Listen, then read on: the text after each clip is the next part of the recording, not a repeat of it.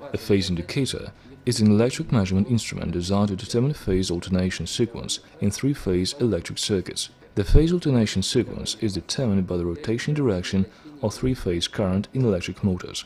An electromechanical phase indicator is the simplest of these devices. It is made as a miniature asynchronous electric motor with a rotor represented by an aluminum disc that rotates when exposed to the magnetic field generated by the currents in three windings connected at 120 degrees angle.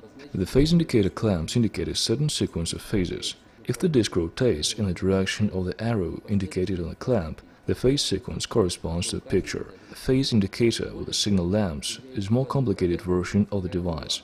Its operation principle is based on the complex resistance values of the capacitors, through which the signal neon tubes are connected. There also exist universal phase indicators that can be used to determine the power factor and phase displacement between the voltage and the current. Its operation principle is based on analyzing phase graphs.